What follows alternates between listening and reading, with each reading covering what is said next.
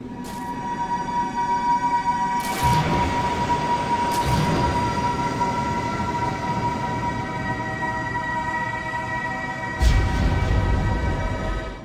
evening, YouTube. You guys are now watching another segment of the Cali Effect. Today we are going over the Ritual Beast deck profile. This is the deck profile. I went undefeated, didn't lose a single match. If you guys want to know the whole story, it's actually on Facebook. You have to add me as a friend and then go through my wall and you can find out the whole tournament report. I do it almost about every week. I really didn't have any hard matchups, seeing that I 2-0'd everybody. I want to say my easiest matchup had to be anything that wasn't meta, and then Necros, you know, weren't that hard because it's Ritual Beast. But ultimately, let's get down to the deck profile. Everything's pretty much standard from right here. You're gonna play 3 Kanahawk, 3 Rempengu, 3 Apelio, 3 Wind, or 2, yeah, 3 Wind, I apologize, that's actually not standard. 3 Elder, and 2 Pelissa. No, I decided not to play Laura, but we'll go into that later. The last monster would be the Ritual Beast Pink Dolphin. For spells, 2 Emergency Teleport, 2 Mystical Space Typhoon, Ritual Beast Bond, Book of Moon, Raigeki, Gold Sarcophagus, and DeFi. For traps, 3 Ritual Beast Steeds, 3 Ambush, 3 Breakthrough Skill, 2 Mirror Force, Torrento, and Macro. Deck is extremely standard. Not really much else. I felt that I just played the best cards that Ritual Beast really had to offer, and it worked out really well. The times that I did dead hand, I ripped into stuff like Gold Sarcophagus or, you know, win when I needed it. Rempengu actually put in a lot of work since we can send psychic monsters from the extra deck to the graveyard, whether it be the Ritual Beast Pelissa or even Gaia or Ritual Beast Ulti Gaia Paleo. It could really set up for our ambush plays because obviously there's your Ritual Beast monster and it can send a tamer now. That's just one cool thing that's going on right there. I felt that a lot of people only play 2 Apelio, but I feel 3 is very, very mandatory. It actually saved my ass like a lot of times. My theory behind it is that, like, you don't want to see an opening game, that's fine. But more often than not, there's a card that exists called Denko Sekka, and it is 1700 attack. So Apelio beats over Denko Sekka. Apelio gets over just a lot of awkward ass monsters. Keep in mind that it's also a Ritual Beast monster within its name. If you go into your combos, I mean, he's not that bad, and the later the game gets, the better he gets. I want to see it early and often, and I also want to be able to send Ulti Apelio to the graveyard to send him and still have others to abuse. There's actually times where I've used this effect twice and then, or Rempengu's effect twice to send 2 of these guys later on down the road when everything else is sent, and then it allowed me to go into just so many more combos. I really like 3. I feel that win at 3 is really, really good. I mainboard DeFi, I mainboard Macro, I mainboard DeFi, Macro, and Gold Sarcophagus. I'm playing Kanahawk. I'm playing so many ways to banish cards from my deck or from the field, and I can easily abuse Ritual Beast Tamer to special summon them back to the field. I thought that it was better over Pelissa. Other than that, I would have been running 3 Pelissa and 2 Win, but mainly because it was just so easy for me to banish cards, either with Apelio, with Kanahawk, with Macro, with DeFi, with Gold Sarc, and being able to recurse them would win. So I decided that 3 was best, and like I said, it did never was a problem. I don't run Laura. While Laura is another name, I just never needed another name. More often than not, when I was going through my combos, I would search like 4 or 3 times and would not need Laura, period. I like her 2000 defense, but other than that, and another name, it really wasn't worth it. The reason why I'm running 2 Pelissa is because sometimes you'll get Floodgate locked, your opponent activating Imperial Iron Wall, you know, just some wacky card, and you'll need an out to it. Well, if you banish Pelissa, you can use Wind to special summon Pelissa and then make Wind Up Zen Mains. And if you send Wind to the graveyard, you can send Pelissa to summon Wind and make Wind Up Zen Mains. And there was actually a couple of games where I needed Wind Up Zen Mains when I was playtesting. So I felt that it was really superior to any other rank 3, and I wanted to be able to make it at any time my opponent was able to Floodgate lock me. The Pink Dolphin you will rarely use. But when you do use it, you'll need it. It's also another name. I like to send it a lot for Rempengu's effect because it's just a card you really don't like to draw. A lot of people have been running around with no emergency teleports. I probably wouldn't. I've side decked emergency teleports out sometimes, but it's just it just leads you to so much more consistency to keep them in. I'd rather just keep emergency teleports in. Cleave forts are a thing, and back row is you know, kind of a thing now. So I'd rather have a good matchup against you know, the Cleave fort matchup, the Burning Abyss matchup. I mean, I'm still at locals, so people still play back row. I'd rather have a good matchup against those than to lose to really dumb spells and traps that I can't get over, because this deck has no spell and trap destruction other than Mystical Space Typhoon. So I thought that Mystical Space Typhoon was mandatory. You guys already know Ritual Beast Bond wins games just flat out. Raigeki, Goldsark, and DeFi win games. For the traps, the 3 Steeds, 3 Ambush, I feel like that's really standard. I've been running 3 Rapengu since Ritual Beast. I feel that Rapengu was amazing. And now since I can abuse Ambush with just Rapengu, it's even God tier.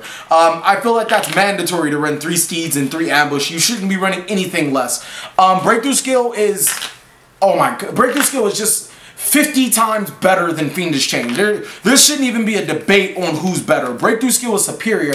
I was going against a Tellarknight player, and I felt so much more comfortable with Breakthrough skill. Granted, I didn't need it because I OTK'd him, and then I summoned Guy Paleo on the other time. But he would have, if he would have called it 100 on my turn, I could have used Breakthrough skill from my graveyard to negate his Deneb's effect. If he would have summoned Altera on his turn, I would have negated it with Breakthrough skill. And the double negation really pays off. And there was quite a few matches where Breakthrough skill did come through with the graveyard effect to negate my opponent's cards. I remember my opponent went to, what did he go into? I was playing a bit conservative, because I didn't know what he was playing against, and then he made a Gachi Gentetsu. I was like, well, that's a card. Breakthrough skill from graveyard, get over to Gachi Gentetsu and OTK him. He had the nuts, from what I know of, on the next turn had I not had Breakthrough skill. That's just one of the reasons why I feel like Breakthrough skill is just so good this format. Mirror Force is godly. Torrential's godly and Macro's godly. Not really much else to say about that. I'm really liking Mirror Force this format. It has definitely came through in a lot of games. I do tend to side them out for, you know, just other cards that will help me up against the matchup. But that is it for the main deck. It sits at about 40 cards. There are 18 monsters, 9 spells, and 13 traps. Let's get on to the extra deck. Not really much else to say about that, and I know you guys want the combo tutorial, which is, oh my god, it's long as hell. So, let's get to the next one. Alright, extra deck is extremely straightforward. Nothing really much else to it. There is 3 Kanahawk, 3 Ultia Paleo, 2 Pink Dolphin, 2 Gaia Ultia Paleo. That's going to sum it up for the fusions. Castell, Excited, Lightning Chidori, Wind Up Zinmains, and Sky Cavalry Centura. Plot twist, before the tournament started, I was running Totem Bird instead of Wind Up Zinmains. My original theory with running 3 Wind and 3 Pelissa is to be able to get Totem Bird on a Necros player to prevent him from playing ritual spell cards, and be able to consistently put pressure that way and still, you know, go throughout my plays. Well, plot twist, I kind of need those ritual beast monsters to play Yu-Gi-Oh! And anytime that I would be Xyz summoning, I would probably be desperately Xyz summoning to get over an opponent's, you know, card, such as, I don't know, Imperial Iron Wall. So at the last minute, I decided to drop Totem Bird for Wind Up Zinmains. This actually isn't even my Wind Up Zinmains, it's a friend's. I actually have one, but I didn't have it during the tournament. I feel like Zinmains was superior, that format. The Sky Cavalry, I never went into. I probably could drop it for a Totem Bird, because Totem Bird isn't really that bad. But at the same time, I feel that once I do, it's going to be that one day where I need Sky Cavalry Centauria. Lightning Chidori, Exciting Knight, and Castell, I did not go into either one of those. There was at a point in time against a Necros player, I know it was a Necros player, that I could have made Lightning Chidori, but I'd rather just loop and go for a game. As for the Ritual Beast, there was a time I ran out of Kanahawks. There was a time I had 1 Apelio left, and then there was a time that I had 1 Dolphin left. You pretty much use your whole extra deck when it comes to your fusions. You will abuse the living daylights out of them, especially if you're playing it correctly. It's just so many... It's just so many combos and things that you can do now that you do have a Psychic extra deck monster that you can send originally with Ring Pengu. And I feel like 2 Dolphins it's God. I mean, at first I didn't like it, but once I realized that, you know, I can go into all my plays, do all my Kanahawk stuff, and then I can make Pedophile, and then, you know, normal summon Pelissa, special summon another Ritual Beast, activate its effect, and that's like the safest way to go into Gaia Paleo. 2 Ritual Beasts, Ulti Pedophile has been like the thing. I feel like 3 of everything else is pretty much standard. And then Ulti Gaia Paleo, I mean, that card's God. You summon this card and you have more resources than your opponent, you win. There's nothing else. It's literally our win condition. Now on to the side deck. Again, I probably shouldn't be showing you guys the side deck because you're going to be asking, oh, how do you side this? And I'm not going to answer it. Or you guys are going to be like, blah, blah, blah. I mean, unless it's advice or, you know, what do you think would be good, then, you know, whatever. I believe in the last video you guys actually did put out some pretty interesting things, but I feel like this one was really solid, though. So let's get down to it. Is this 15? 1, 2, 3, 4, 5, 6, 7, 8, 9, 10, 11, 12. Yeah, this is 15. 3 Artifact Lancia. This is actually MVP if I ever would have drawn it. There were so many times where I needed it but didn't draw it. 2 copies of Maxi, 2 copies of Effect Veiler. The 3rd Mystical Space Typhoon. I actually cited this in a lot. 3 Fairy Wind. That was just completely for Clifford. I'll actually explain into that later. 2 Stygian Dirge, you guys should already notice. I feel that this card's godly. And 2 Shadow Imprisoning Mirrors. Okay, so my matchups were Necros, Raccoons, Satellar, and who else did I play? I played another good deck. What else did I play? Well, I don't really remember right now, but I played another good deck. It's definitely down on the Facebook. I had these sides for every single deck. Oh, Yosenju. I sided it for every single deck, for the exception of Yosenju. For the Yosenju, I just sided the 3rd Mystical Space Typhoon and 2 Effect Veiler. I thought about the Fairy Winds for when they go Imperial Iron Wall and stuff, but I didn't feel that fancy. This sideboard pretty much covered every single basis, every single one of my weaknesses, or not even really every single one of my weaknesses. I don't really feel Ritual Beasts lose to certain decks. I feel that they lose to cards like Imperial Iron Wall. So, I mean, it's always really good to have a deck that doesn't lose to decks that loses to certain cards, because then you could just side for those certain cards and you'd be fair. There was a point in time, like, if I would have seen Imperial Iron Walls side it for the opponent, and I know they didn't play Lancias or mistakes, or, you know, if they did play mistakes or whatever, I would have sided in the Fairy Winds, but this was more specifically just for Cleafort. I felt that if I would have sided these in and activated them against a Cleafort player, I would have been able to make more advantage on them on top of that and just push for a game, whatever I needed to. Stygian Dirge, Satellar, Burning Abyss. Ironically, it's really good against Burning Abyss, but Satellar, I already drew the nuts against the Satellar, so I really didn't need the Stygian Dirge. I could take out the Stygian Dirges for something else, because I don't feel like Satellar's is that much of a matchup, and then I could just side for, like, I don't know, Shadow and Burning Abyss. I was going to play non-fusion areas, but then I realized that Shadows will probably never be able to fuse from extra deck against me unless I have Ulti Gaia Paleo and I allow them to fuse from the extra deck against me. So that's a thing.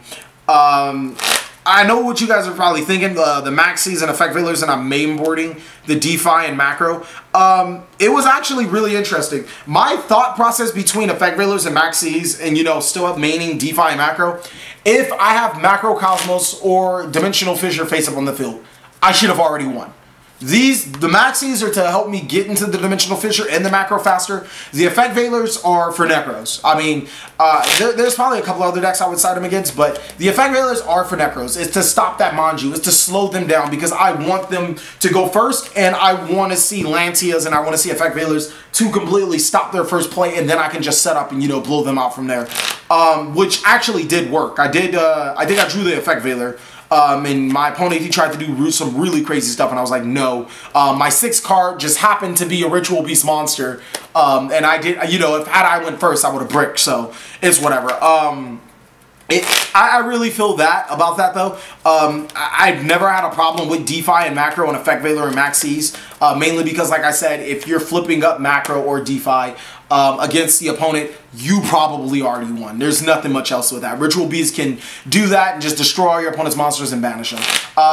Like I said, I really didn't have a hard matchup. Everything else was pretty easy. I 2-0'd everybody relatively quick, except for the Necros player. We kind of drug it out a little bit, but it still wasn't even hard then. It was just, did I draw the combo? No. He dropped me down to 1,600 light points in game drew. Finally drew that last card that I needed, went off, and just, you know, completely prevented him from doing anything else. I have 5 back row. He didn't draw Dinko Seka. He didn't draw Decree. Thank Almighty Allah for that. But it was pretty much game from there. I guess we can talk about combos now.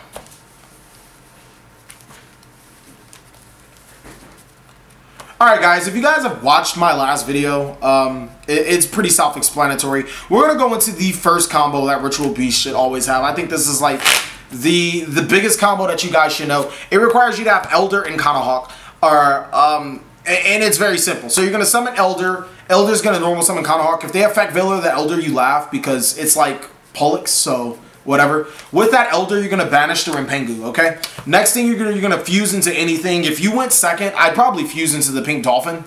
Just in case, you know, they try to Torrential you and you go, ha ha ha ha, you're bad at Yu-Gi-Oh! And so you fuse into the Pink Dolphin and then you tag back out. Back into the Elder and the Kanahawk. Next thing you do, you're going to activate the Kanahawk effect to grab any Tamer. It really doesn't matter as long as it isn't the Elder. I know some people decide to play different builds. It really doesn't, like I said, it really doesn't matter. I normally get win because if I rip this one, then yeah, it's all good. Then we're going to tag out into Kanahawk. Blah, blah, blah, blah, blah. Kanahawk's effect is going to target, ulti Kanahawk's effect is going to target Kanahawk and win, and then we're going to chain Kanahawk's effect. The regular Kanahawk is going to be sent to the graveyard, and these two monsters are going to be special summoned. And then you get to search. Your search card should always be Ambush or Steeds. It really doesn't matter because you're going to search both of them. Next, you're going to use Rimpengu's effect. And normally with Rimpengu, right now I'm going to banish the Apelio. And then I'm going to send Apelio to the graveyard. Keep in mind, I actually have the luxury of opening up and banishing these guys because I run 3. Or sometimes, if you guys really want to, you can do Pink Dolphin. It really doesn't matter. You probably would want to go into Pink Dolphin because, you know, drawing Pink Dolphin is worse than drawing Apelio. But then from there, you're going to tag out again. And you're going to special summon Kanahawk. Now, with that Kanahawk, you're going to send the other two, the Apelio and the Tamer, and you're going to search your second Steeds. Now, congratulations. You've made so much advantage off of just 2 cards. You're going to have your Steeds, your Ambush, and a Kanahawk on field. Your opponent starts doing really crazy stuff. They start setting up monsters. You activate Steeds as Chainlink 1. You see what they do. And then if they have 2 monsters, you just tag out the Kanahawk, special summon, and on resolution, you can destroy 2 monsters. If you really want to go crazy, you activate Steeds as Chainlink 1. You can activate Ambush as Chainlink 2, and then Kanahawk as Chainlink 3. And then we're going to tag special, and now you get to destroy 4. Also, always keep in mind to use Apelio's effect as much as possible. So, if you're special summoning it on Ambush during your opponent's end phase, activate that Apelio to banish that Ambush. You're going to need that material to keep on making Kanahawk food. It's going to be really, really interesting right there. I wish there were more combos. Like, that's really the basic combos. I think all of the other combos are practically in-game combos. Like, there's a whole bunch of gimmicky stuff that I could do. But, I mean, that requires so much setup that the deck does set up initially on its own. It's so easy to OTK the opponent if they left themselves wide open, which means if they only summon monsters, why Necros is really an interesting matchup for us. And if everything else. I think I'm just going to stop with the Elder Kanahawk play. And if you guys really want to watch some more of the Ritual Beast combos, you'd have to watch my other video or just really just play the deck, because it's, like I said, it's so many just in-depth and intricate combos, but they don't really start off with a certain setup, if you ask me. It's just, you know, you go as you play. But thank you guys for watching another segment of The Cali Effect. Please like, comment, subscribe, but most of all, enjoy.